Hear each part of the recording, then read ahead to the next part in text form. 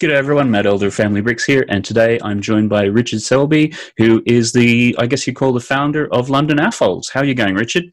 Fine, thank you, Matt. Excellent, excellent. Thanks very much for joining us. I wanted to get Richard on because he's created the London AFOls and just go through and get a bit of history on that, but taking a step back and just quickly, what is an AFOL? Adult fan of Lego, as I'm sure everybody on this channel well knows. So we are London AFOls. I personally stick with AFOL as my pronunciation, but I'm happy for other people to say AFOls. Yeah, there's always, it's like when you sort of say Lego Tomatoes, or tomatoes. Legos. Yeah, just don't say Legos. Yeah. It's just amazing the group of people which are actually as part of the LUG. You've got one currently displaying their models in the Lego house in Billund. You've got the digital Lego specialist in terms of Neil, and there's another interview which you can check out for that. MOCs, people doing exhibitions, GBCs, Spaceships, Micropolis, and even doing things with lightsaber blades.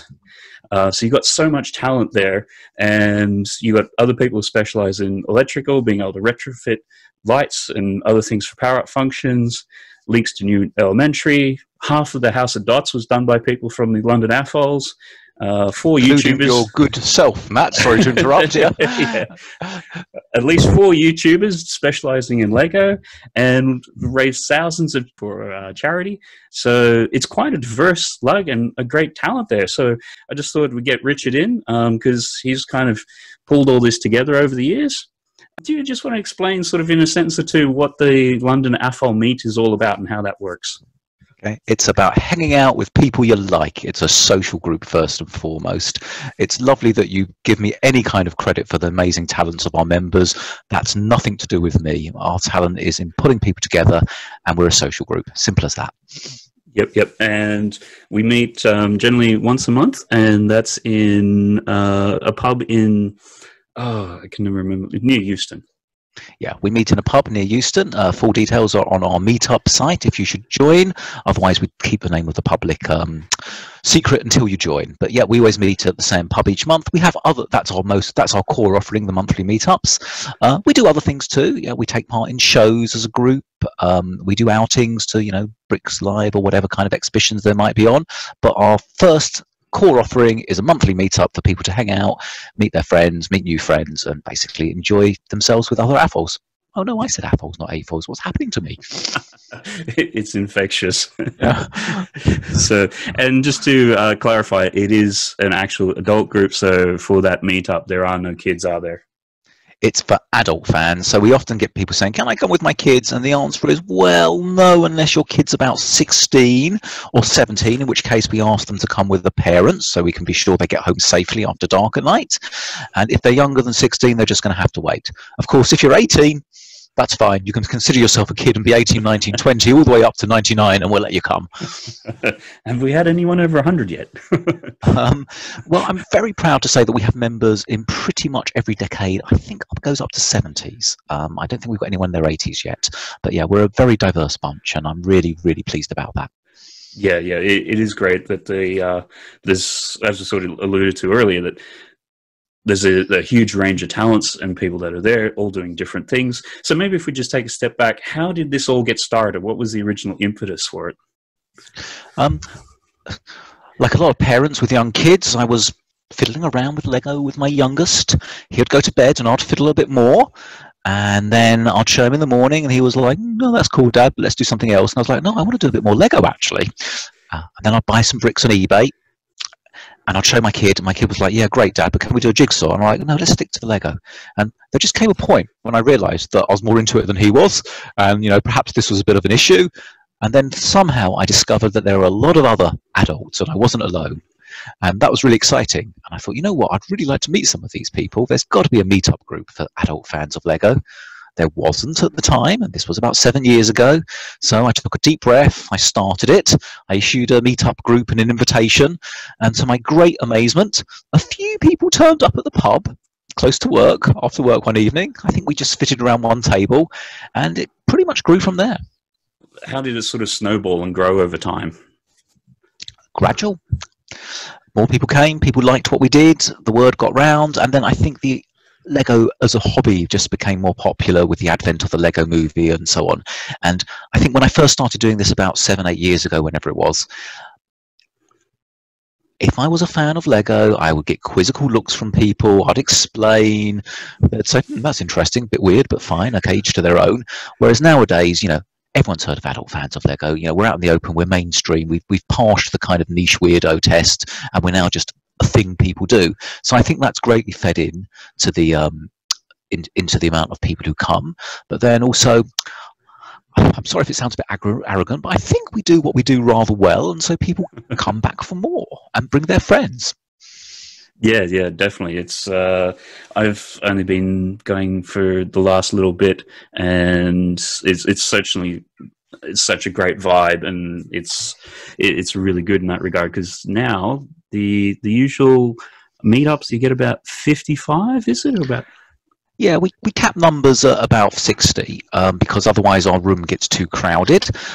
So, you know, some people don't show up, so 55 is about average for a meetup. I like that number. There's always a few people who don't make it, and so, you know, that gives us a different problem. So I have decided I'd rather have more meetups rather than have a bigger and ever bigger meetup, because I think it gets to a certain size when the you know, the friendly vibe might get lost. I don't want people to come in feeling they're lost in a football crowd. So I'm kind of happy with where the numbers are at the moment. I've often suggested to people that, you know, maybe you should do one in South London or one in West London, and we could do it like that to handle more people. But so far, none of the members have responded to that. So we're sticking where we are, but we might open some smaller meetups elsewhere in London if there's demand For it. Yeah, because I think the one thing which I sort of see, particularly from you and a few others, is there is a fair bit of effort and organisation which goes into running the meet. And that's sometimes the bit of the unsung heroes with that, because everyone comes along, has a good time, and then just doesn't realise actually the amount of effort which went into it. It's not a solo effort, you know. We have amazing members who also help with the organisation, and, you know, it wouldn't happen without them. To name a few names, John Gale is my co-organiser. Alex Chiolo does a lot on the IT side, as does Michael Studman, and there are others. Okay, so it's definitely not a solo effort. Because certainly each month they have the themes. Do you just want to elaborate a little bit on how each month might go, or the themes or the ideas behind it? We like to have a different theme each month, and we like to mix it up, so we cater for all sorts of Lego fans. So, you know, some people are very competitive, so we like to have a challenge night once a year where we run kind of Lego team sports. They're great fun, but I mean, for some people that's just the worst idea, you know, having to compete for points on a team. So for people like that, we have a meetup which might be, you know, just a free build on a theme where you're just sat around on a table doing a few things. But we really like to have a varied program of events, and there are some regular things we repeat each year, and we always keep a few slots open for members to suggest things. So a new one we did last year was wonderful. One of our members said, "Hey guys, you've never done anything with trains." We thought, yeah, that's right. So everybody brought in their train tracks, and we made a giant train layout on the floor. Some people built in engines, and that was a blast of an evening. And then, of course, somebody else said after that one, you know what about boats? You haven't done boats. So now we're all thinking about how we can do a water boat-based meetup where we can actually make some boats and get them to float. So always keep open to different things, always vary it so we can keep everyone happy. Another popular meetup theme we have is our masterclass, which transitioned to online in the light of COVID-19. And Matt, you yourself gave a wonderful masterclass on some of your amazing builds, so thank you very much for that. But yeah, we have some members who are incredibly talented, and it's wonderful that they're really happy to share with other members tips and techniques. Yeah, and that's where we sort of picked up last time from Neil with the digital stuff, because I'd been doing a little bit of work with him on that, and yeah, he's just phenomenal with what he knows, and most of it he's put out for free for the public, and that seems to be the sort of community aspect on that as well. So the December meet that we had last year was one where we raised money for charity and things. Do you just want to talk about that a little bit? Everyone likes our Christmas meetup. That is the most oversubscribed, and if there's any meetup I could kind of make a bit bigger, it's that one. So we do let about 10 more people into that to let the room be a bit crowded. So our Christmas party is terrific. If I say so myself, we distribute lots of the sets we get from Lego in Billund to our members. And the way we do this is through a straightforward giveaway. Each member comes in, gets given a gift, and those members who've been more active over the year tend to get the bigger gifts, and those members who've just maybe been once or twice might end up with something small like a poly bag, but everyone gets something for free. And then we have a raffle. And the really big sets we put in the raffle, these are the ones we get given from Billund, but also members contribute to the raffle themselves, and they're bringing all sorts of things, not necessarily just Lego based, you know, bottles of whiskey are very welcome too. We sell tickets, and the proceeds from that meetup always get given to charity, and it usually makes a couple of £1,000s. Yeah, it was quite significant last year, and given that I would imagine this has been done in the past over a number of years, there'd be a fair amount which has ended up going towards charity. Yeah, I wish I had the numbers at my fingertips, but you know, partly it's us, but also we're lucky because some of our members work for companies who match fund charity donations. So with a little bit of bureaucratic paperwork, we can turn £1,000 into £2,000. We haven't even managed to turn 2,000 into 4,000 yet, but you know, you get where this goes. We'll get there. There's something that the Excel guys are working on, I'm sure.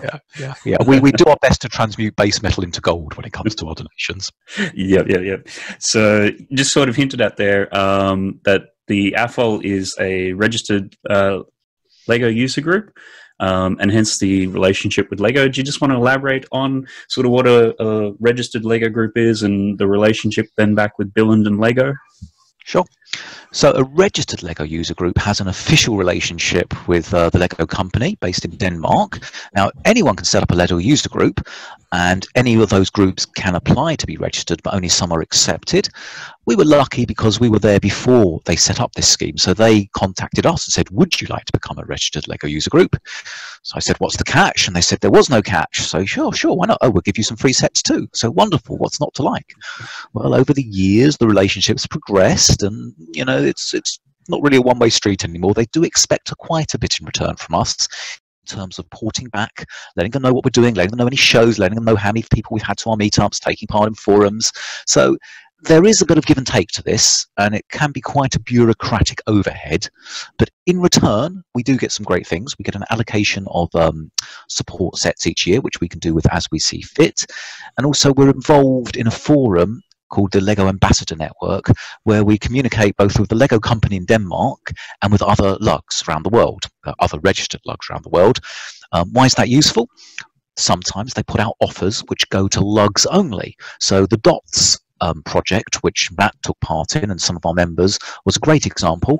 The word went out on the Lego Ambassador Network. I put the word out to our members, and some people had a wonderful chance to take part in that. And that would not have happened if we weren't a registered Lego user group. Yeah, certainly. You can click around the video when we release this, and you see did some behind the scenes for the House of Dots, and you can see what the House of Dots was, and that was a fantastic opportunity for the guys. Which we got to work on that. We, were working directly with the Lego marketing people from Billund, and they had a couple of builders out from. I think they were from the Czech Republic. Czech Republic, yeah, Kladno, yeah. Yeah. So, and just spending time with those guys, it was quite a phenomenal experience. So, yeah, certainly those sorts of things are great. And again, if they weren't a registered group or didn't have Richard sort of being that liaison or contact point, that would never have happened. So that was brilliant. And I'm sure everybody who was able to work on that certainly appreciated that as well. Yeah, no, it's a great thing to be a registered LUG, but there are times when people question it, and it's not for every Lego user group. There are some LUGs who've said, you know what? This isn't for us, best of luck, but we're out of the registered section. And, the guys in Denmark are completely fine with that too. It's our choice whether to remain registered. The flow of traffic over the years has been that we should do more and more. There might come a tipping point when I'm going to question whether all the reporting and answering stupid survey questions is worth it. There are aspects of it which I dislike, but, on the whole, I think we do very well out of it.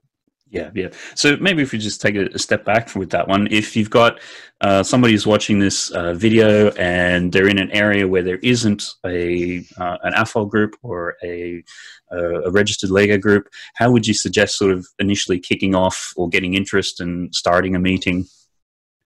So don't think about starting a registered Lego user group. Think about in terms of starting a local meetup. The registration, that follows on later if you're successful. your first focus is setting up a meetup for local people. Now, we use the meetup website to do this. It's been great for me, but it's not a free resource. You know, we have to pay an annual membership of about £200 a year to use it.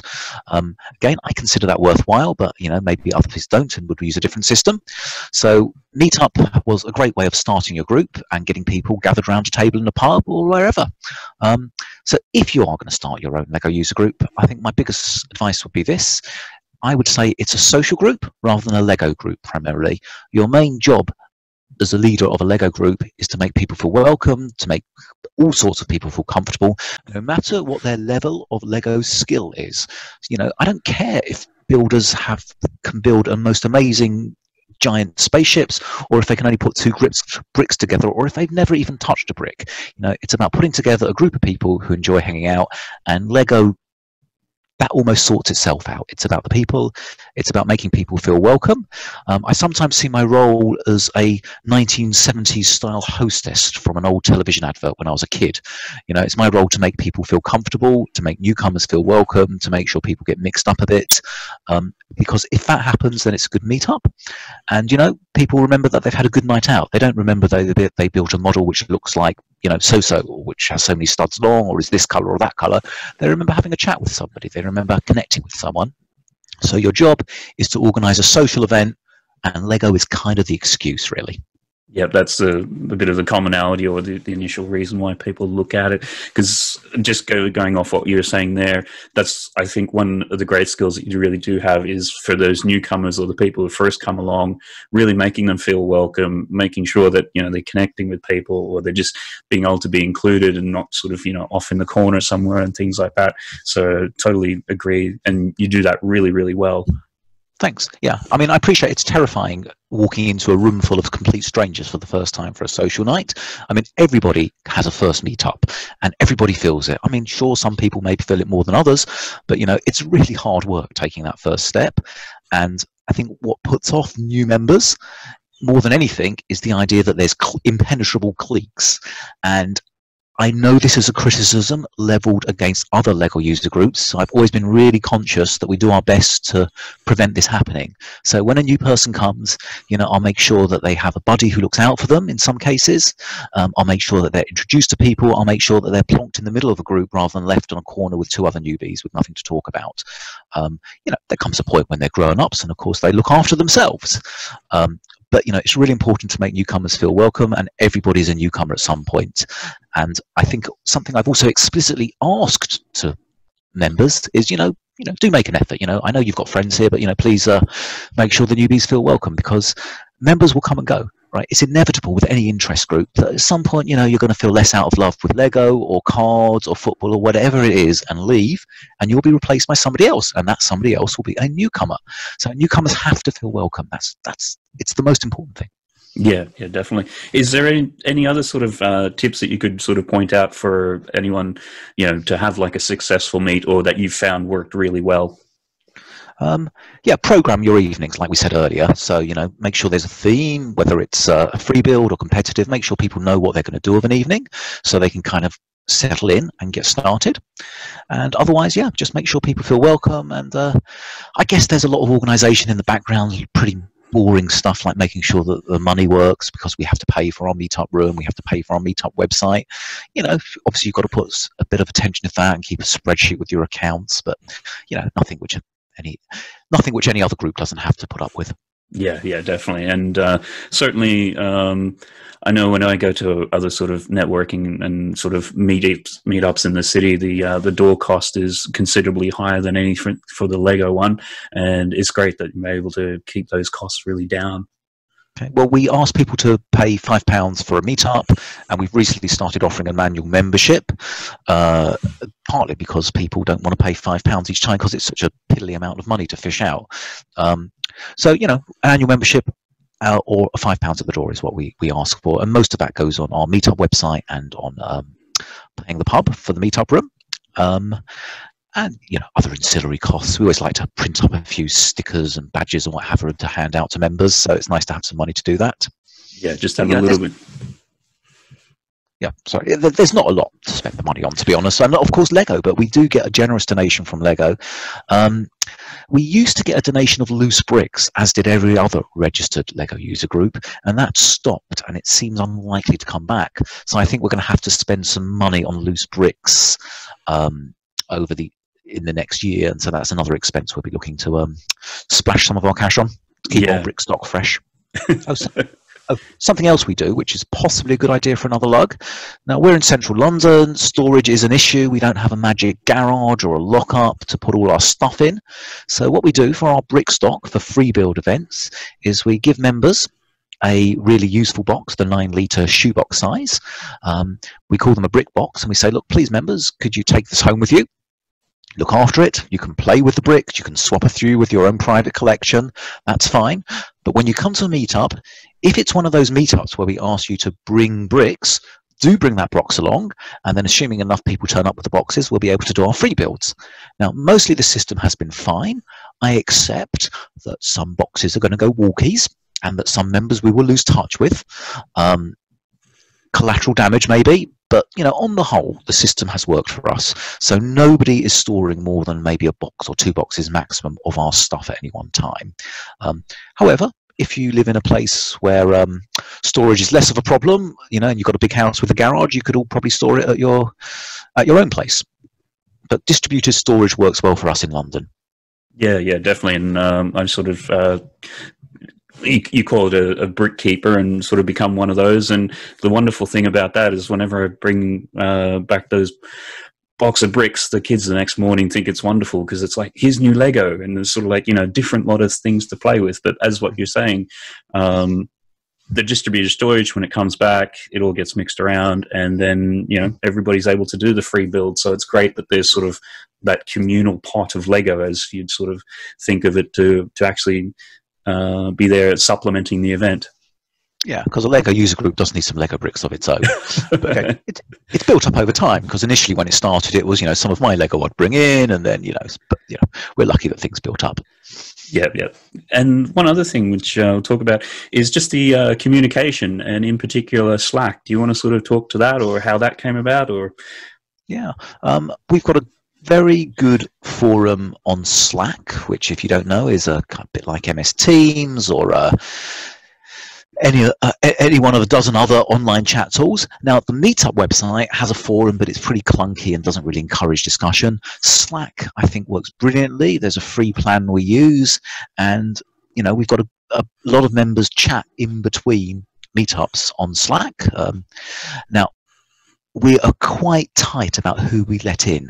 So we say that you have to have been to at least one meetup. We have to have met you in person ahead of time before we admit you. I've turned down a few people who've wanted to join our Slack channel without turning up to a meetup. But I think it's kept it really decent and civil. I haven't seen any of the kind of flaming wars or bad fallouts that I've witnessed on other forums over time, and I think that's because people know each other, and we ask for people to make sure their real names up there, so it keeps things sweet. I also think it's because we've deliberately kept the numbers to a manageable amount rather than packing it full of strangers. So so far, touch wood, we've enjoyed a really fun, friendly, civilized discussion about Lego, and real life as well, as inevitably people will talk about their outside of Lego life. Yeah. I found that the communication, or the having that Slack there, it's sort of, there's so much interaction, and it's so dynamic and diverse, and really adds a great deal to the actual meets themselves. And by the time you go along, there's so much communication in between meets that then when you go along as like a newbie, now you actually know people relatively well. Yeah, Slack has been great for us. Again, the free plan on Slack, we've kind of exceeded its limits, really, and it's very expensive to use the paid-for plan. Now, we have a couple of members who are great at IT, and they've done some very clever things to kind of delete our message cache and tidy up old images so we don't bust our free account allotment. I'm not sure everyone will be able to do that, but Slack really worked well for us, and so far we're still not paying a small fortune. If anyone from Slack is listening to this, I would like to say that you guys lack a pricing plan for non-profits. Yep. Certainly we'll make sure that can get fed back to them somehow. because particularly now we're during the COVID pandemic as such, so certainly communication on that has certainly gone up quite a bit, and it's been a good way to keep in touch. Yeah, well, they have let us use the professional account as a temporary measure during this COVID bit, but I have a feeling that that's going to go back to normal in a month or two, and suddenly we'll be back down to the limits. But as I say, it's not a problem for us, thanks to some of our very smart members' scripts, automated scripts deleting the archive from us. But Yeah. you know, Slack is good, but I view it as a complement to the monthly meetups rather than as a separate offering. You know, the monthly meetups are core. So other lugs have different focuses. Many lugs are much more focused around exhibitions. We do exhibitions, but we're less focused about that. We're more focused on the monthly meetups, having a good time, welcoming new members, and the Slack discussion.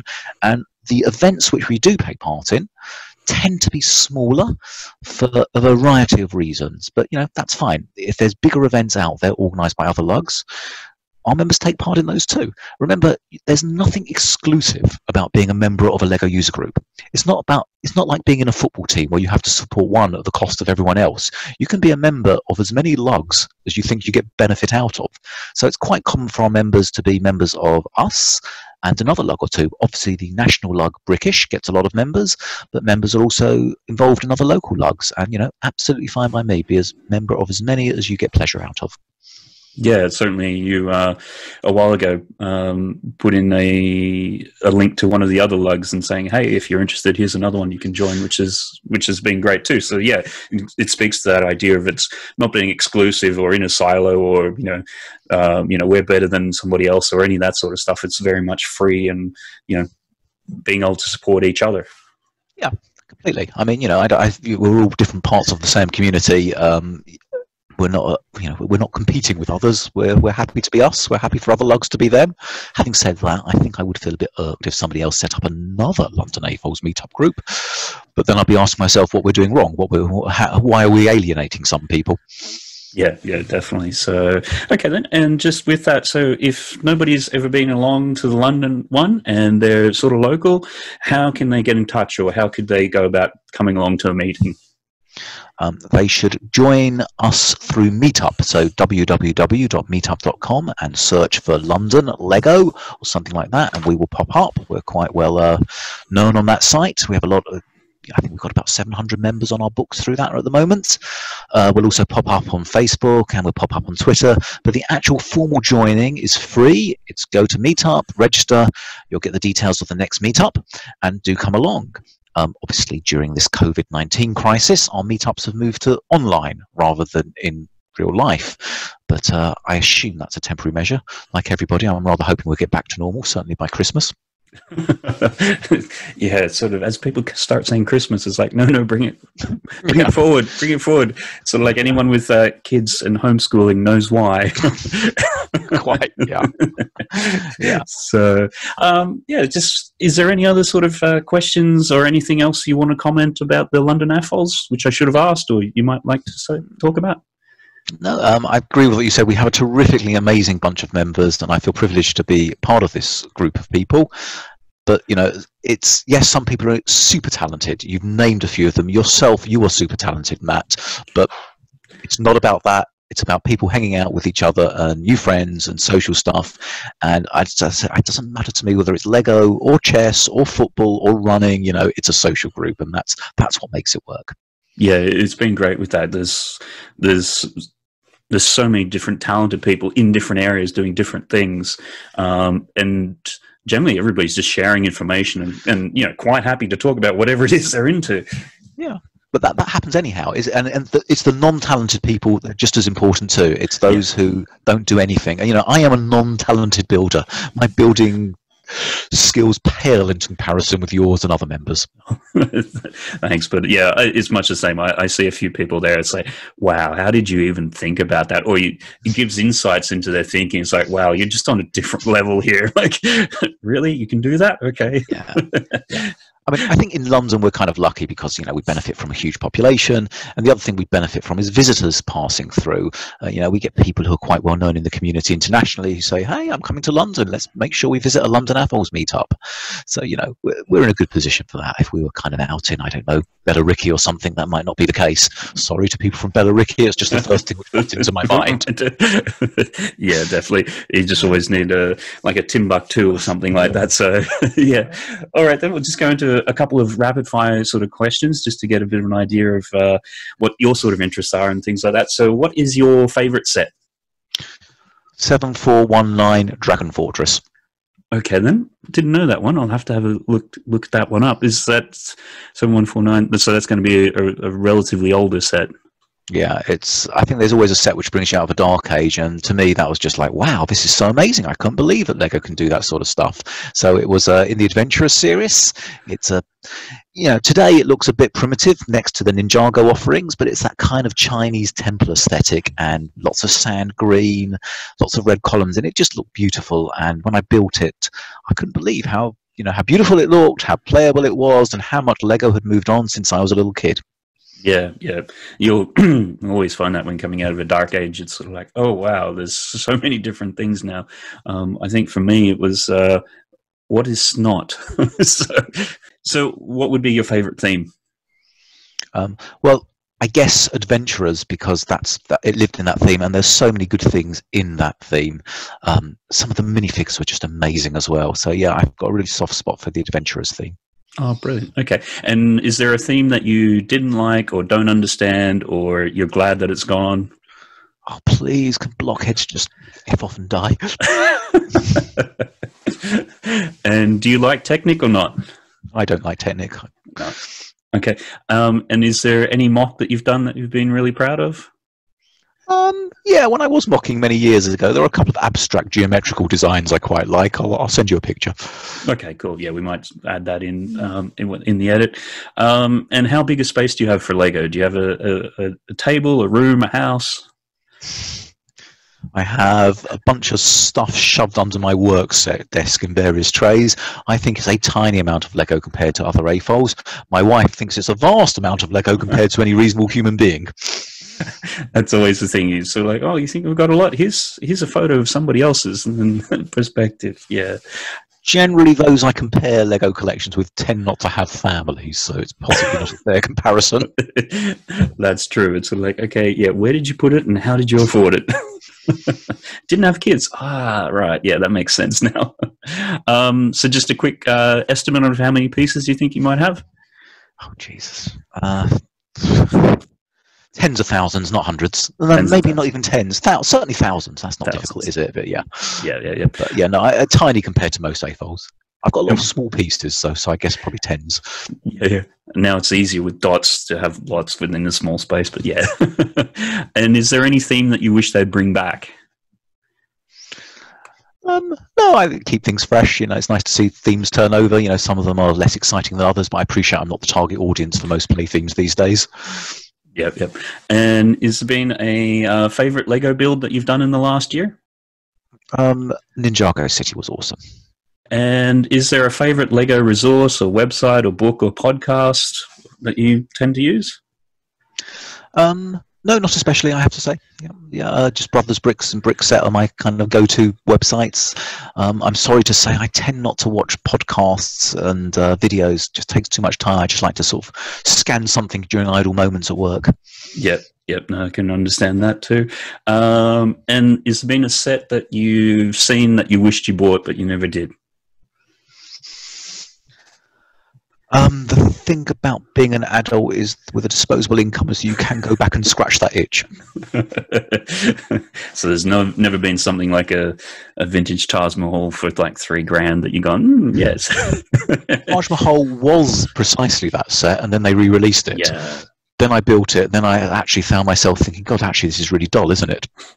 So sometimes you shouldn't get what you want necessarily. Yeah. It's the lusting over it is more interesting than the actual having of it, sort of thing. And apart from London AFOLs, are you a member of any other AFOL groups? I'm a member of Brickish, the national UK Lego user group as well. I think more for historical reasons. I don't really play an active part in it in any way now. Okay, then. And if there's anybody out there that is watching that you'd wish to connect with that can help you out with something, is there anybody that sort of fits into that? Everyone I want turns up to my London AFOL meetups. Right, so you're good with that. Okay, excellent. And just generally, again, how to get in contact with you or the London AFOLs? Our website is londonAFOLs.uk. That would lead you to our meetup group. Our meetup group is London AFOLs, or London AFOLs, as I prefer to say. So meetup is the place to really join us. I will pay attention to messages on our Facebook group, and personally I don't bother with Twitter, but one of our members keeps an eye on our Twitter feed as well. So, you know, all the usual obvious internety ways, we're out there. You'll find us if you want us. To get in contact, yeah. Okay, great. And just to wrap up, is there anything else I should have asked you but didn't? No, I think you've covered a lot there, Matt. So thank you very much for having me. Yep, brilliant. Thanks very much for being on, and really appreciate the time, and certainly the organisation to you and all the other people behind the scenes who do the London AFOLs. Also, to add to an earlier response, we do not have a formal structure. We don't have an official committee. We don't have elections for the post of treasurer. We don't have a constitution.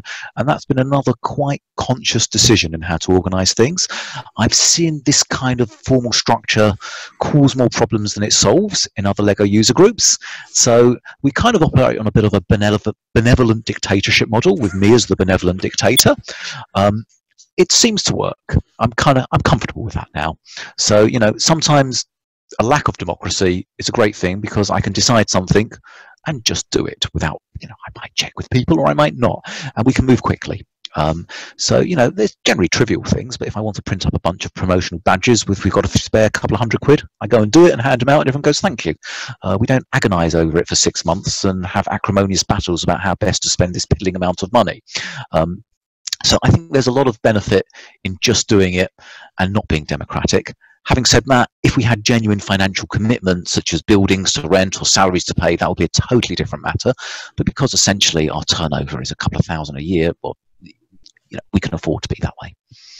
Yeah, yeah, and definitely with the names that you've mentioned there, there's a lot of people do put in a lot of effort to make the meeting successful. So I'm sure there's others there which, you know, haven't been mentioned, but, you know, no disrespect, but it's definitely recognised. Definitely, yeah. Other people make it possible, and I really hope that makes it to the edit. You know, it's definitely not just me. I might lead things, I might have started things, but it wouldn't happen without terrific members who are prepared to do a little bit more than turn up to the meetups and take part.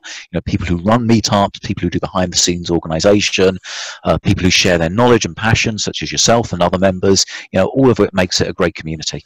I think that's got everything covered. Thanks very much again, Richard, for both the interview and also getting the London AFOLs and getting the ball rolling and being that glue that kind of holds everything together, I guess.